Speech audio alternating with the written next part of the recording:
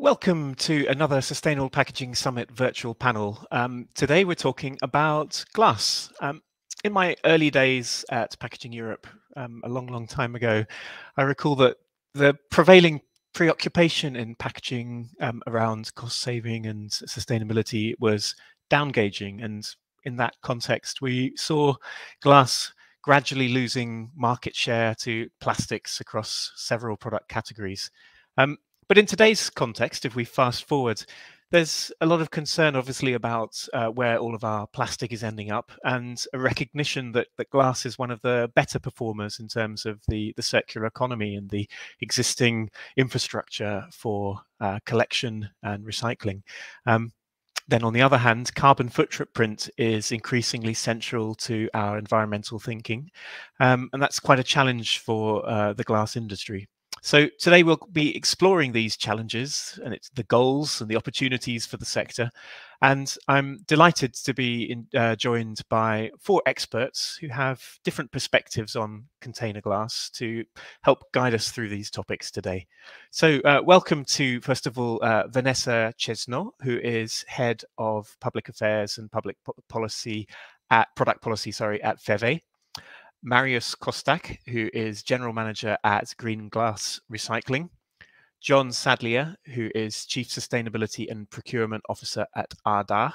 And Neil Walker, Sustainability Manager for External Partnerships and Integration and Global Procurement at Diageo. Welcome, everyone. Maybe it would be great to start with a short introduction to each of you. Vanessa, first of all, could you let us know just who you are and what FEVE does? Yeah, good afternoon, everybody, and thank you very much for the invitation. So I'm Vanessa Chesno. I'm a Head of Public Affairs and Product Policy at FEVE. So FEVE is the European Container Glass Federation. So we are based in Brussels, and we represent more than 90% of the European glass container manufacturing industry in Europe. So our members produce bottles, jars, flacons for a number of sectors, so food and beverages, but also pharmaceuticals, cosmetics, and perfumery. So they operate more than 140 plants across the whole Europe. And today, I think one of the key aspects that we'll be discussing is sustainability, which is really a key driver for our members.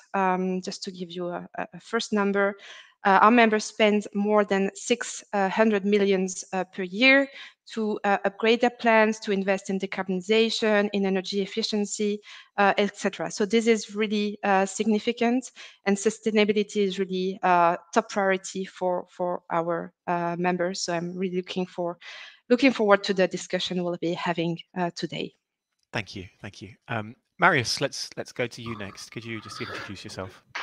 Thank you, Tim. Hi, everyone. Thank you for the invitation. It's an honor to be here today with you. I'm the General Manager of GreenGlass. GreenGlass is based in Romania. Main activity is recycling of packaging glass, and is part of a group of companies with a focus on recycling called Green Group. Our group, just to give you some numbers, our group will employ around 2,000 people. We have 10 production facilities in 3 countries, Romania, Slovakia, and Lithuania, and with a turnover of approximately 170 million euros. Our focus is on recycling, as I mentioned a little bit earlier, on PET bottles, glass, electronics, cables, and batteries. Coming back to green glass, the plant has a capacity of 110,000 tons and is located near Bucharest. And the last thing I would like to add, GreenGlass is a proud member of FEVE. FEVE is the Association of Recycler of Glass in Europe, and in a very close contact with FEVE. Thank you. Thank you very much, Marius. And let's turn to John next. Could you give us a short introduction? Thank you. I'm John Sadlier from the Ardagh Group. The Ardagh Group is a manufacturer of glass container and aluminium beverage cans for the food and beverage industry. We're approximately 9 billion in revenue, and we have facilities in Europe, all across Europe, North America, Brazil, and the latest acquisition in Africa, where we acquired the Consult Group. So we have facilities now in South Africa, Nigeria, Ethiopia, and Kenya, which is a very exciting addition to the group. My role in the company is as Chief Sustainability Officer. Ardagh is very, very committed to the sustainability agenda. It has been part of what we've done for a very long time, but we've really picked up the pace in the last number of years to drive this agenda forward from both our glass business and also our aluminium can business. It's a very exciting time in the company as we go through this change. And I'm very excited to be here today. I've been with the company for almost 15 years now. And I'd have to say, a great company, very focused on making sure we're at the front of things rather than at the back end. And as a result, sustainability really is top of our agenda. Thank you. Thank you very much. Thank you. And last but not least, let's hear from Neil Walker from Diageo. Hi everyone, I'm Neil. Diageo is a big company that you may or may not have heard of, but you will know our brands. You will know our brands in terms of Johnnie Walker Whiskey, Smirnoff, Baileys, Guinness, Tanqueray, Gordon's Gin, and many more around the world. Thank you for inviting me to speak today. We have brands that are over 250 years old, and they are synonymous with glass. Glass has helped some of our brands conquer the world. But as we stand here today in 2022, and we look forward to our sustainability ambitions and our spirit of progress towards 2030 and 2050, we have some big problems we have to tackle. Glass is a heavy emissions burden, and we have a real problem in terms of how do we ensure the continued legacy of our brands going forward, but also take responsibilities for tackling some of the challenges that we have in society today. So look forward to discussing that over the next hour. Thank you. Thank you, Neil. And I should say that we would like to interact with you, the audience, as much as we have time for. So please, when you're watching on LinkedIn, feel free to share questions, and we'll try to address as many as we can at the end. So Neil just talked about the carbon footprint as a challenge, and in my introduction, I alluded to those twin kind of sustainability totem poles of carbon footprint and packaging waste and circular economy. So I'd like to really address both of these in the course of the discussion. And let's start with carbon. So Vanessa, maybe it would be great to start with you. Could you talk us through how you see the situation and the challenge for glass compared to other packaging materials in terms of the carbon footprint? Yeah, sure. So it's true that glass needs more energy to be produced and requires more material per liter than other materials to pack a product, hence the higher carbon footprint. But this CO2 footprint is measured using life cycle analysis methodologies. I think what is important to have in mind is that these LCAs are based on scenarios, on assumptions. So by varying the assumptions, you can get very different results. So basically, 1 kilo of glass is not another kilo of glass in terms of CO2 footprint if you take into account recycled content, whether the bottle is reusable or not, the type of energy that is used to produce it, how it's transported, the distances, etc. So I think that's an important point to make, but also what we believe is that, of course, CO2 emissions are important. And I think we'll have the opportunity to explain a little bit the decarbonisation pathway of our members, because they are committed to climate neutrality by 2050. But CO2 is one aspect of many other environmental footprints. So we believe that it's also important to have in mind other environmental or health aspects when discussing the sustainability of a particular packaging material. So that includes the benefits of closed-loop recycling, infinite recyclability, toxicity, the impact of materials on biodiversity, littering, etc. So these are all very important aspects that we should not forget when discussing sustainability. And also when it comes to food and beverages in particular, LCA doesn't take into account qualitative aspects such as preservation of the product, extending shelf life, for which really glass is a clear leader to preserve human health and well-being. So of course, CO2 emissions are important, but let's make sure that we always have in mind this holistic approach and all the other aspects that can come into play when assessing sustainability. Thank you. And I'd like to ask both John and Neil about this carbon footprint question. Is there anything that you'd like to build on, first of all, in terms of that general picture? And then where do you see the opportunities to reduce? Where are the pathways that Vanessa began to allude to? John, let's go with you first. Sure, thanks, Tim. I mean, I guess one of the really wonderful things about glass production is it really is all in our own house. You know, we do start either with cullet, which is recycled glass, or we start with the basic raw materials, sand, limestone, soda ash, etc. So the control over this decarbonisation compared to other packaging substrates where a lot of the CO2 is embedded in the inbound material. In the case of glass, a lot of that is very much inside our own house as we transform these basic raw material into the wonderful product that is glass. So there are levers we can pull, notwithstanding that they are difficult levers, and they're levers that we need to work on quite a bit to get that cost balance and the sustainability balance right.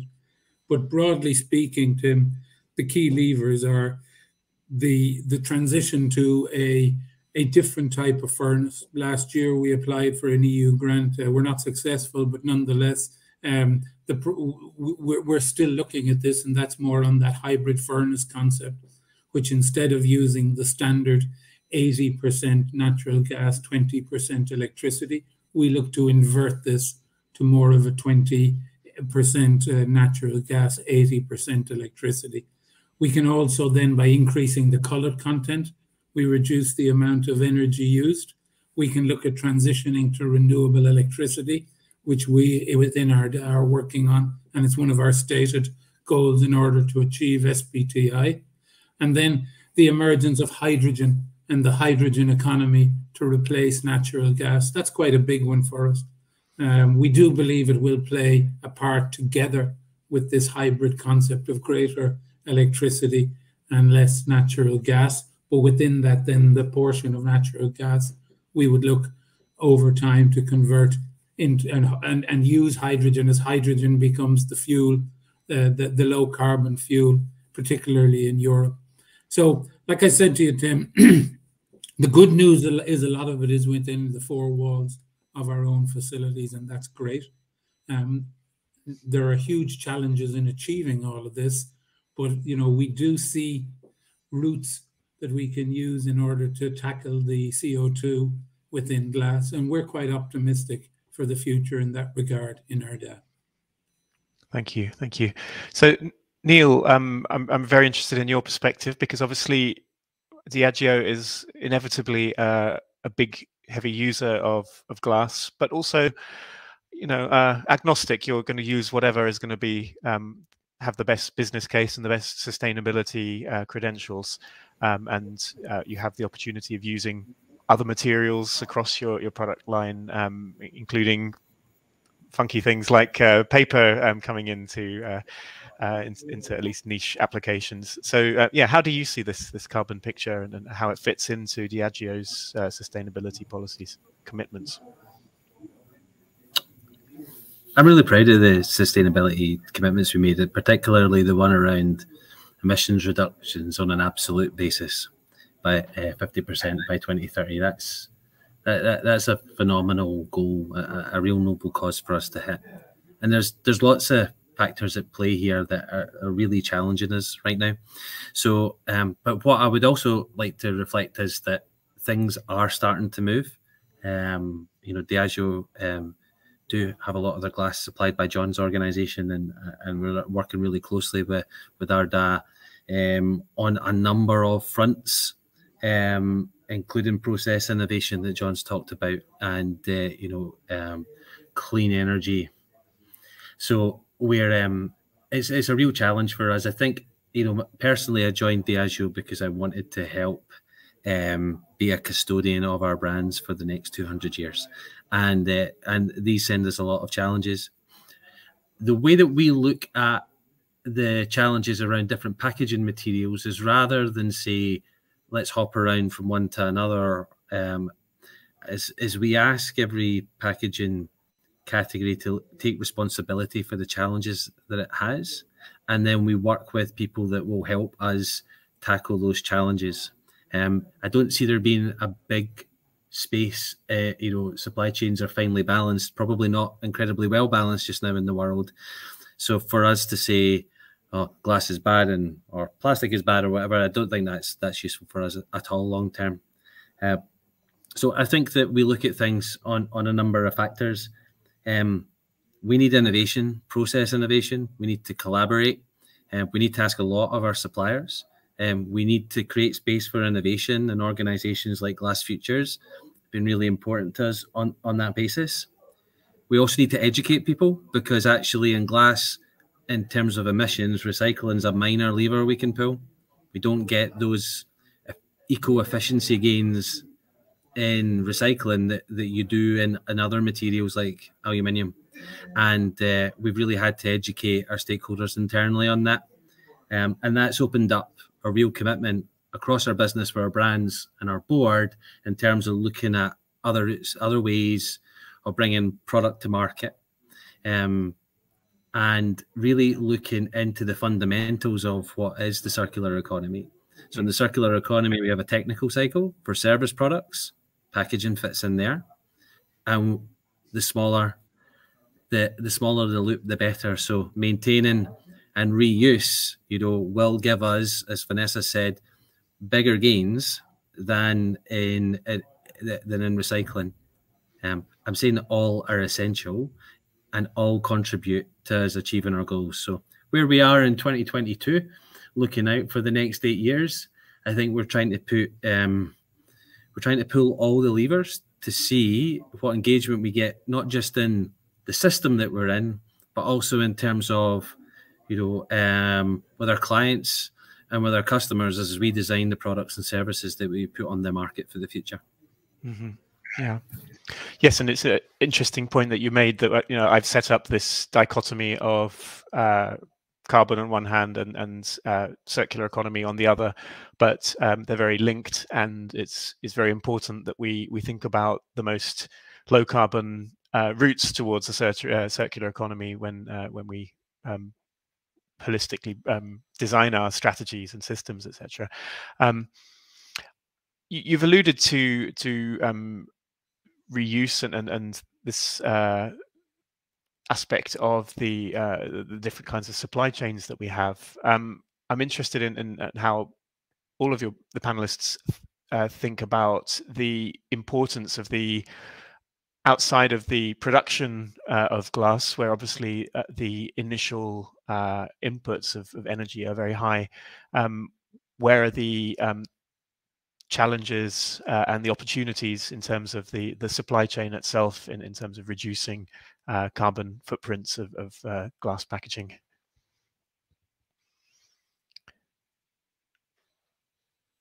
Vanessa, would you like to go first? Yeah, I wanted to unmute, sorry.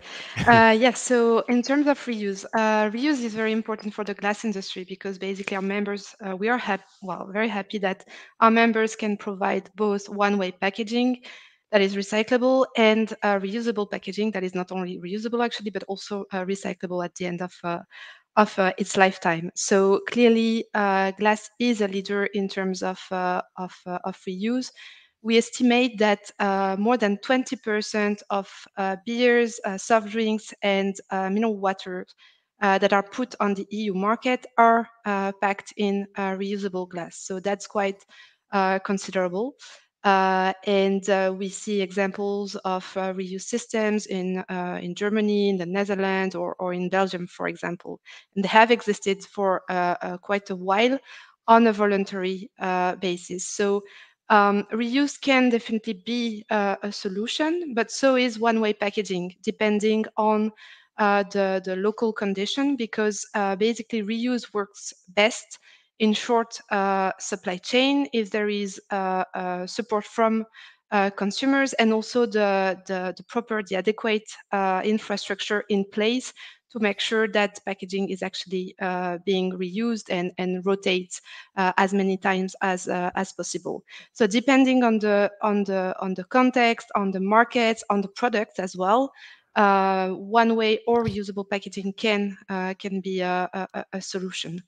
What we see is that at the moment there is a lot of policy attention to reuse, and what we try to convey as a message is that it really represents a systemic change of business models and supply chain. And so it's extremely complex, and it's totally different to the supply chain for one-way packaging. So we are really keen to engage with stakeholders, with policymakers, to discuss what it takes to engage in that systemic change, and looking at the infrastructure that is needed in terms of reverse logistics, the involvement of new stakeholders such as cleaning facilities. How can we engage with the consumers to ensure that it's still convenient for them to buy and to return back their packaging, etc., etc. So it's extremely complex, and we are really keen to engage on that topic with the value chain. Thank you. So on the topic of that we've just been speaking about of carbon, is there anything else that anyone would like to contribute before we move on? Anything we've missed out here? Marius? Yeah, thank you, Tim. I wanted to add also one thing, because it's clear that in the production of glass there is a high consumption of energy, but on the other hand, the producers of glass, they are doing a very good thing by adding the cullet into their glass cullet into the new product, because this is saving quite a lot of energy. For example, for every 10% of cullet used in production of new bottles, it saves around between 2 and 3% of the energy. And there is another important thing: by using cullet, there is a lot of CO2 saving. Around, for 1 ton of cullet use, there are around 300 kilos of CO2 reduction. And if you ask me, because there was the discussion in between why glass is good, and I really enjoyed the title of this webinar, Harnessing the Infinity. The glass is infinity, and in my opinion, as a recycler, and from this perspective, I believe that the producer of glass should advertise more the good things that they are doing better in comparison with other types of material. Because nowadays everybody talks about how much content of recycled plastic is in the new bottles, but nobody really talks how much recycled glass is in new glass. And from my perspective, because at the end of the day, we are talking with the consumer. In a way or another, your products are reaching in the hands of the consumer, and I think that the glass lost a little bit here from this, I could call it marketing trend. Thank you, Marius. Thank you. And one final question. We've talked about alternative energy sources. Obviously, that could be a game changer when the key input into glass is the energy footprint. What kind of timetable do we see? How quickly is it viable to switch across to renewable energy sources or even hydrogen? John, do you have a sense of? Sure. Within our stated sustainability strategy, which which underpins our application for the science-based targets. We set a target to be at 100% renewable electricity by 2030. I would say even by 2030 to get our entire network to renewable will be a challenge. Okay, doing the various PPAs, virtual PPAs, we're doing some on-site, also some near-site renewable projects. They're very tedious, very challenging. In some cases, the grid, let's say, is very welcoming of this. In other cases, the grid, the local grids are not as welcoming of it. So it's quite the challenge to get through each of these, and it's not quick. But nonetheless, we still feel that 2030, we can have our entire electrical portfolio as a renewable portfolio. If you go over then to hydrogen, I think that's still at its infancy. I think energy security now, particularly in the EU, is going to become so important. And what we're also seeing is the cost of renewables have come to the point now where it's starting to be almost economical to produce hydrogen. But I think it's a huge, and a very long road before hydrogen becomes a major part of our fuel mix in Europe. I think 2030 might be ambitious, 2040 might happen. But in this context, I think a lot of it depends on what the local governments, the member states, the EU, the UK, and what support the governments give to put in the right infrastructure. Having electrolyzers at each facility long-term is not the answer. We need to have pipe networks around Europe harnessing renewable energy. So I think it's a very exciting future, but I think that transition to the hydrogen economy will take a bit of time, Tim.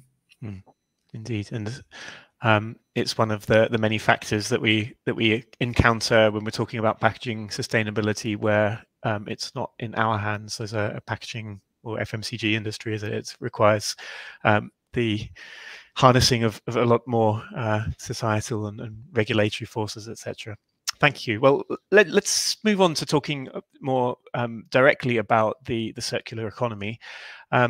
And maybe we could start by benchmarking. Again, we'll turn to Vanessa. What's the current recycling rate across Europe for container glass, and where do you want to get to as an industry? Yeah, thank you very much. So I will build on what Marius said previously, that so maybe to recontextualize a little bit, in terms of CO2 emissions, 80% of CO2 emissions from our members come from the energy that is used. So that's what John talked about. And the remaining 20% come from virgin raw materials. So there is a clear interest from our members, both in terms of decarbonization and circular economy, to increase the level of recycled content in their products. So that's clearly a key priority for our members. And for us, collection is key, because increasing the level of recycled content requires collecting more glass in terms of quantities, but also in terms of quality. So at the moment, in terms of collection, we are at 78% collection for recycling rate. So that means that almost 8 out of 10 bottles put on the EU market are collected to be recycled. So that's already a very good performance. But we want to go higher, and we want to go higher with partners. So we initiated Close the Glass Loop, which is a multi-stakeholder partnership that brings together brands, including in the spirit sector. So Diageo is participating. Also the recyclers, so FEVE is a partner, but we also have municipalities, we have extended producer responsibility schemes, etc. So we try to bring together the whole glass packaging value chain with the ambition of achieving a 90% collection for recycling rate up to the current 78%. So that's really a key project for us to work both on the circular economy, but also on the decarbonization of glass packaging. Thank you. And so building on that picture, how do we get that next 12% increase in collection and recycling? I'm interested in the panel's views of what are the pathways and the actions that we need to see taken to make that happen. Marius, could you maybe start off on that? Thank you. Yeah, it's quite clear that, as Vanessa was mentioning, we are there 78% for a material which is not so easy to be transported and collected and transported. It's a huge increase. And just a few years ago, I believe the percentage was only 70%. So now we are 78, and for sure it will be very close to 90%, or we will reach 90% very, very soon. How it can be done? Besides the working together with the consumer, municipalities, and so on, I think also the DRS system can help, and it helped quite a lot in a lot of countries. And the beauty with the DRS system in comparison with the EPR, because it is the level of target of collection. Currently, according with the European directive, the collection of the target for collection of glass and recyclable cost is 65%. When it comes to the DRS, the percentage of and the targets imposed to the producer through the DRS system are much higher, close to 90%. Yeah. So from this perspective, the DRS system can help quite a lot. Okay, there is also here a long discussion on this topic. Yeah, because it depends quite a lot when the DRS system comes on what material the fillers should go between glass, plastic, and aluminium. But I wouldn't enter into many details today, because anyhow we have a short time and it's a long discussion. But it's clear that this can help a lot from a lot of perspective. Other system, I told you, they're already in place. Yeah. So we need something additional to this, and the DRS system is not yet all over Europe, but according with our estimation, I think by 2030, I think all Europe it will be covered by DRS system. Okay. There's a criticism or a concern that sometimes put toward deposit return schemes, in that they are diverting quite a valuable recyclable material away from the mainstream curbside collection, and that they could have detrimental effects on the broader circular economy and the economic viability of recycling. Is this something that you think has validity as a concern? From my perspective, not really, because the system of collection. We are in this business. Our company, our group of companies, we have already 20 years since we are on the market. And being in Romania, Central Eastern Europe, recently I told you we are in Slovakia and Lithuania. It's a little bit different than the Western Europe when it comes to collection, recycling. Not too much different, but there were some differences, especially before joining the EU. And what we notice is the following thing: is like the vessel, the communicated vessel. Yeah, yeah. So if it will drop the curbside, it will increase in this way. And the people which are doing this, yeah, they will do something else. And imagine about one thing, that when you put a label on a bottle, a can, or a plastic glass bottle or a plastic bottle, that bottle has a value of 10 cents, euro cents, 15 euro cents. When they brought that material to a collection center, maybe they got only 3 cents or whatever. So practically, those people, they will be the best collector even ever, and they will even be more motivated in going in this activity. So it's difficult to say which is the best. Yeah. But at the end of the day, we are talking nowadays a lot of sustainability, circular economy. But the circular economy, I think Ardagh, yeah, they were doing it since they first produced the first bottle. Because after they produced the first bottle, the second bottle was produced maybe with 10% cullet. Yeah, the third bottle was produced with 20% cullet, and so on and so forth. Yeah, circular economy, it happens for many years now. The issue is not the issue. The good thing is, and I will call it the perfect storm, is that all the stakeholders currently are aligned. Yeah, 20 years ago it was only the NGOs, Greenpeace, whatever. Yeah, they were talking about the environmental issues and so on. Then after that, it came the consumer, especially the younger generation, which were more aware about the environmental issues. The producer learned about this, saw it, and they see also the benefits in between marketing and also cost. And currently, I would say that this is like a perfect storm or perfect alignment of all the interests of all the stakeholders. And that's why nowadays we are talking so much about circular economy, sustainability, net zero 2030. And this brought to set up targets. And when you set up a target, everybody got interest in this, because of different reasons. Some people, they would like I will be the first one to use this. I will reach the first one to be net zero and so on. But looking at the full picture, this is what I can say is that this is very, very, very good from all points of view.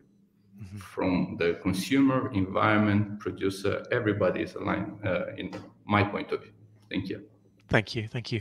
And I'm just curious, does everyone is there consensus on this panel about the benefits of DRS compared to other systems? Does anyone have any disagreement or qualification to what Marius said? Or do you see that as a general good if it can be extended across all countries and geographies? I wonder if... sorry, Neil. Go ahead. Go on, Neil. No, you know more about this topic than me. On you go. Go ahead if you... Well, I am afraid I will have to disagree with Marius on that specific point. So I mentioned the 78% collection for recycling rate, which hides differences from one country to another, with some countries below this average. And so our objective is clearly to make sure that everybody moves to the 90% collection for recycling target. And so that's why within Close the Glass Group, for example, we have national action plans to make sure that whatever is done at national level is tailored to the local specificities, etc. That being said, for us, what is the key objective for us is to achieve this 90% collection for recycling rate. And so we've looked at whether introducing DRS, so a new system that would come on top of the current bottle bank or curbside collection systems would help achieve that target. And the results, looking at the 6 DRS which are operating with glass in scope at the moment, is that it's not the case, and that could be actually counterproductive. So what we believe is that we see that glass has been collected very successfully in the past decades via bottle banks, via curbside collection, because they collect all types of glass packaging. The problem with DRS is that they concentrate on a minor fraction of packaging. So usually it's beer, water, soft drinks, sometimes spirits and wines. But that means that you still need another system to collect food jars, to collect cosmetics, etc. So that's very confusing to consumers. And also we don't need it because other materials will need a separate waste stream for food contact packaging. We don't need that. We can collect everything. Marcus will sort and treat the waste, and then it's back to our members' furnaces, to John's furnaces. So we believe it's much more simple and convenient for everybody to collect glass in one single place instead of having another system. And also when looking at performance, we see that EPR systems can achieve performances above 90%, which DRS can do, but again, it's not necessarily convenient. And in some countries, what we have seen is that the collection rate in the DRS can be high indeed, but then there is a very negative impact on the EPR stream, because that can result in disinvestment, that can confuse consumers. So while the collection rate in the DRS can increase, overall, the collection rate may actually decrease. And again, our objective is to ensure that we have this 90% for all packaging, glass packaging, and not only for beer packaging or soft drinks. So our view is that instead of introducing a system that is not convenient, that is also quite costly, it's better to invest and to improve what we have at the moment, which has a proven track record, even though, again, there is definitely room for improvement in a number of countries. And that's why Close the Glass Loop is so critical for us. I'd make an observation that consumer behavior and sort of the heritage of the systems that we have in different geographies can mean that one system works really well, DRS, in, for example, Germany, where it's been around for a very long time, can be extremely effective, and then less effective in another country where consumers haven't been educated over decades to behave in a certain way. So I guess maybe there isn't a one-size-fits-all route map for maximizing collection and retrieval rates. Yeah, I think that Vanessa, sorry. No, go ahead. Sorry, don't want to monopolize. So Vanessa's taught me a lot about the different styles and cultures all around the world. So in Diageo, headquartered in the UK, we can think about the UK a lot. But if you look out in Sweden, what they do in terms of EPR is really great. So you would say, well, why would you introduce something different when you already have a really high recycling rate?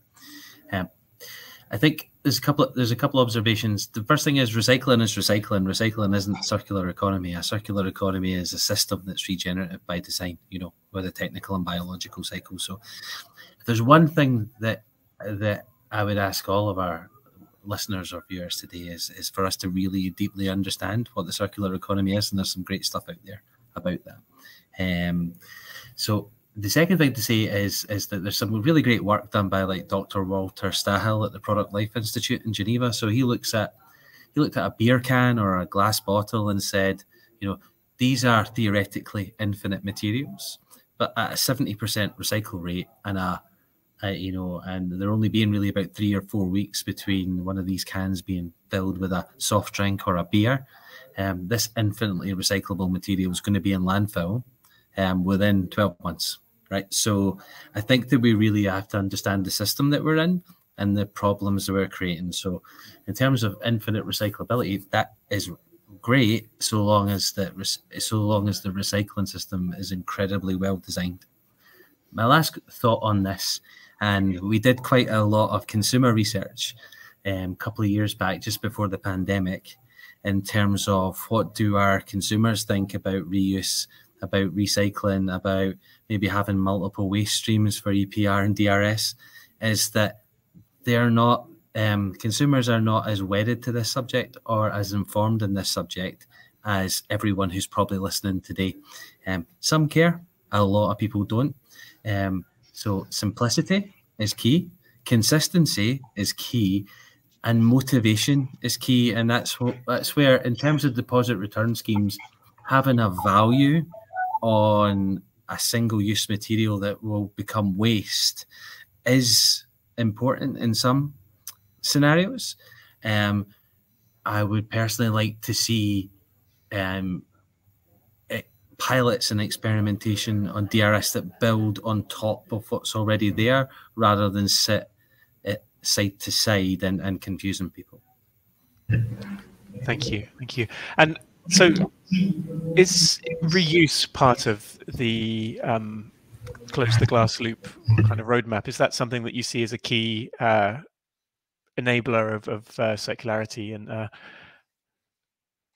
Vanessa?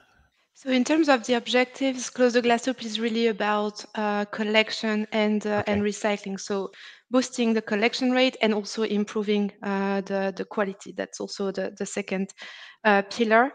Reuse is not part of the objectives or the mandates of Close the Glass Loop as such.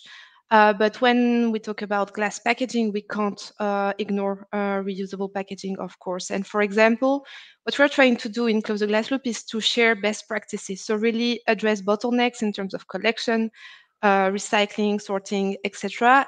So for example, collection in big cities or collection in touristic areas, or for example, in hotels, restaurants, and cafes, because a lot of glass packaging is consumed and discarded in HoReCa, in the HoReCa channel. But that's we believe that there is potential to do much better in terms of collection in this on trade channel. So that's definitely a priority. And when you consider the HoReCa channel, you always have to look at one-way packaging, but also reusable packaging, which can be quite a significant share of what is being consumed in hotels, bar, cafes, restaurants, etc. So that way, we do not address reuse as such in Close the Glass Loop, but indirectly, we always have to take into account the reuse dynamics, because that will have an impact potentially on the potential for the collection rates. So that's definitely something we keep in mind. And maybe to react to something that was said before on consumers, that's really an important point, that we probably need to be more vocal about the benefits of glass in terms of recyclability, reusability, inertness, etc. And that's why, as an industry, our members are really committed and have driven a number of projects. So, for example, we have a campaign that's called Friends of Glass, that communicates about the benefits of glass, but also on the importance of recycling. Because maybe we take it as a given that recycling has positive benefits, but maybe it's not known or it's forgotten by consumers. So we need to remind them. And that's also why we have launched a hallmark, the glass hallmark, which is basically a logo to be placed on bottles directly, to remind consumers of the recyclability of glass, of its inertness, and really convey the message that glass packaging is not waste, it's really a resource. And so it's very important that they do the right thing when they dispose of their empty packaging, so that it can stay in the economy for as long as possible, because that makes environmental and economic sense for everybody. Thank you. Thank you. We've had some really interesting questions coming through from our audience, so I'm going to try not to spend too much longer with our initial agenda, but I would like to ask John about innovation. You've talked to us about the work that's been done on reducing energy inputs and the aspirations for low carbon energy. What about innovation in bottle design for sustainability itself? And I know that over the years, a lot of work has already been done on lightweighting bottles, and it's kind of suggested that it's almost a perfect form now. It's hard to take much more weight out of it, but I'm interested in your views there, and any other areas of innovation around bottle design or etc. that you think are important to sustainability. I think in the first instance you did hit the nail on the head, Tim. Glass is a 3,000-year-old material, so revolution in the design of glass is probably unlikely at this stage. It's a continuous evolutionary process. We're always looking at where can we take weight out of a bottle, how can we design it better with our customer, how can we reduce the overall impact or the CO2 impact of the bottle. But once again, I would say it's more evolution rather than revolution. One project we are working on, and we announced it last year during COP26, was the joint project with Diageo, Dassault Systems, and a startup company called Exergy on a coating for a bottle. We're still working through that. It's going to take some more time, but some interesting results at the start. And that's around coating a bottle with an ultimate goal of potentially being able to do some lightweighting. But like I say, with a 3,000-year-old material, revolution is certainly something that's hard to come by. Okay, thank you. There was an initiative that really caught my eye a couple of years ago, and in fact, it was one of the winners of the Sustainability Awards, which we organise that Ardagh brought to our attention. So this was taking the small broken particles of glass in the recycling process and creating briquettes to that could then be fed back into the glass making process. Could you give us an update on how that is progressing? So we won the award. We were delighted with that. It was something that we'd been working on for a while, and we're very serious about progressing it. What we found was that some of the pressures being used in that briquette manufacturing were quite extreme. So we rethought about how we did it to reduce the pressures. We've come up with a different approach, which is the same, but a little bit different. And we're looking at investing in a larger scale plant at sometime in the near future. So that's about, so I would say we're still working on it. We had to tweak the design a little bit, but it's fundamentally the same thing, Tim. And we are continuing to work it, and I do believe we will be successful and it will be mass produced within the medium term. Okay, great. That's really exciting to hear. And I was very excited about that as a project because we've talked about the shortfall in collection. There's also a sizable percentage of the collected glass which is lost within the recycling process, and being able to eliminate that would be a great step forward, wouldn't it? Well, I think you're right. We've been working on that for really quite some time, and I do believe at this stage we've got the balance in the design. Great. Good. Well, I'm going to open the floor to our audience now, and I'm going to take a look at the questions that are coming through on LinkedIn. So let's go with this one. We've talked about reuse, obviously, in our discussion, and the question asks, with reuse being a clear opportunity for glass, is there any collaborative work to standardize packaging in order to promote reuse at scale? Any thoughts on the idea of standardizing containers for reuse? Yeah, I think from a mathematical perspective, that completely makes sense. And I think that where we are on the journey of reuse, Vanessa talked about it in terms of the on-trade, hotels, bars, etc. Very experimental and very early. Packaging protects and promotes brands. And like, for example, with Johnnie Walker, the square bottle is, has been part of its brand for a couple of 100 years. And beer, beer bottles quite standard, and we can see that a lot. We had reuse in place in Ireland, and from studying the German market as well, you can see a standard bottle is a great way of making that work. What I would come back to say in terms of brands changing, they've previously just thought about their brand, the continuing the legacy of the brand, continuing the traditions of the brand, and premiumization that take us to things like crystal glass, etc. That is, we're in the process of changing that right now.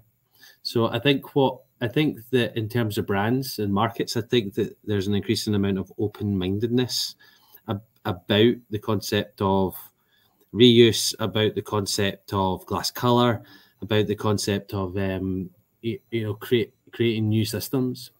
So and we haven't done anything to date in terms of our premium spirits brands. It would be a big ask. But if we could create something that was that really was a power play in terms of hitting our 2030 ambitions, then I think that we would try to find a way to make that work. Thank you very much.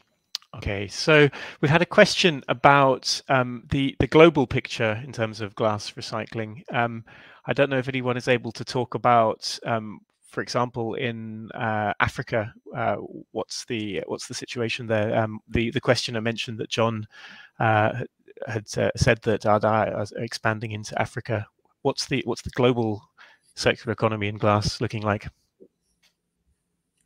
It's it certainly is different in the different economies. I would say Europe is probably the most advanced, and Northern Europe maybe in some respects the most advanced again. Once you get to a place like Africa, where you don't have the formal bottle, you have some bottle banks, etc., like you're used to seeing in Europe, but a lot of it is collection by people on lower incomes who will trawl through landfill or waste, etc., in order to collect the glass. So it does provide a degree of employment in that regard. And the business down there has done an amazing job in actually building up a supply of cullet from the numerous methodologies of collecting, including that, collecting it individually, manually, through the number of bottle bins, etc. Through there's a lot of reuse glass in Africa, so that brewery material or the distillery material coming through. So they've done an incredible job at building up the recycled content, actually, and hats off to them. And I think it's something they will continue to do. Once you get to other African countries, the methodology is similar. The level of advancement compared to South Africa isn't there. We see a similar scenario in Brazil. The companies at it a while have done a good job in that collection. North America, 80% of your glass comes from the states which have deposits, and some of the other states where your landfill, let's say, would be particularly cheap. The collection rates are nowhere as near as good. So it's an incredible mix, Tim. It is something that, yeah, when you wake up in the middle of the night and you're starting to think about it, you just think about how could we all do it the same way and achieve a 90% global collection rate. Wouldn't that be fantastic? Because, you know, we just can't, we have to tread lighter on the planet. We cannot keep consuming more primary material. And so recycling is such an important part as populations grow. Okay, so it is different, and we're doing our piece where we can, where we're involved to try and encourage greater recycling, because we do, you know, it has benefits in manufacture, it has benefits for society, it has benefits for the material. You know, there's just benefits everywhere. Thank you if I may, yeah, I would like to take the opportunity for those of you who are interested in this global perspective to invite you to the annual online conference of Close the Glass Loop that will take place on the 30th of June. And basically we'll take the opportunity of the UN International Year of Glass to look at what's going on elsewhere in the world. So we'll have a representative from people from Kosovo, from Guatemala, and from Kenya to hear about their specific challenges and what they are doing to really try to boost the circular economy of glass in these countries where Europe is clearly a leader, and a lot needs to be done as well in other regions. So we want to shed light on what's going on elsewhere as well. So Close the Glass Loop, 30th of June, early afternoon. Join us, and you can ask questions and join us. Thank you for that, Vanessa. And are details of that available on your website, the FEVE website? Or Close the Glass Loop, LinkedIn, closetheglassloop.eu as well. Yeah. Great, thank you. We've got a couple of questions that are really interesting. We've more or less run out of time, but if you will indulge me, we'll try to ask these and just very quickly address them. So first of all, how will or can blockchain technology be used to increase glass recycling rates? Any thoughts on the opportunity to apply blockchain here?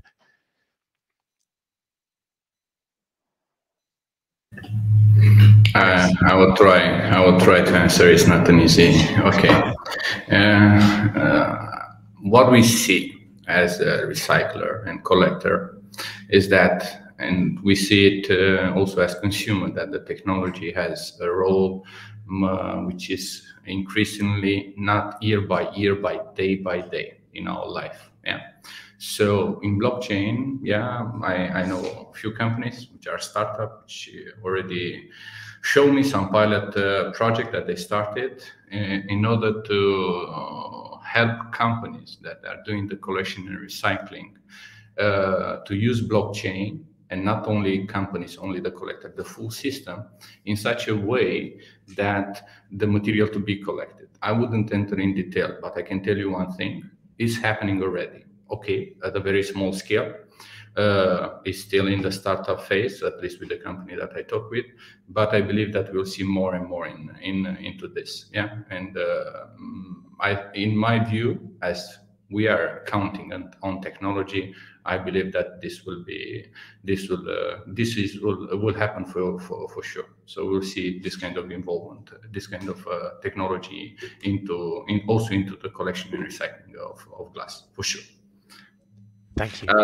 If I may add something to the previous question, and I think I believe that it's very important, because we are talking about consumer almost from time to time during our conversation. I will tell you, but we also pronounce the word waste. We have two British natives here, so they can give us the definition of waste from Oxford. Yeah, in my view, and not in my view, I think we should rethink the word waste and to replace this word with resources. Because we were talking a little bit earlier how to motivate the consumer to do this. If you tell to them, this is waste. Sorry, I wanted to take a glass of water to show it to you. I don't have a bottle with me here. Yeah, this is waste. Then the first thing is that, okay, I will throw it away. But if we tell them, and if we will teach them, this is resource, I believe that the mindset, the full mindset, it will be totally changed. Yeah, and this is one thought that I give, that it can be really used in our group. We are using this motto for a very long time. Yeah, we are not talking about waste, we are talking about resources. Yeah, but we should step out of our let's say people which are involved in this domain, because all of us, when you're talking about circular economy, we know that waste is equal to resources, and we have to move it further to the consumer. And how to do it? The most easiest way is with the product that they get. Yeah, and I think this is something that the producer should think more on, how to push this to the consumer and to teach them this is not waste, this is resource. Thank you. Thank you, Marius. Well, we have run out of time. I had one more question, which is a rather provocative one, which I was going to put to Neil, but we'll just have to take that offline, Neil, and see what you think. Thank you, everyone, for joining today's session. Just a final reminder that this is a part of a regular series of virtual panels. Some of them will be appearing on the Packaging Europe Packaging Europe website in the future, and to access those you'll need to sign up. So please don't miss out and join us there. Secondly, I wanted to remind you that we have the face-to-face discussions of the Sustainable Packaging Summit taking place on the 13th and 14th of September in Lisbon, and love to see some of you there, and hopefully some of our speakers will be able to make it as well. Again, you can get more details on the Packaging Europe website or our LinkedIn page. For now, thank you very much, everyone, for joining us, and special thanks to our 4 speakers, Vanessa Chesno, Marius Kostak, John Sadlier, and Neil Walker. Thanks, everyone. Goodbye. Thank you very much. Bye.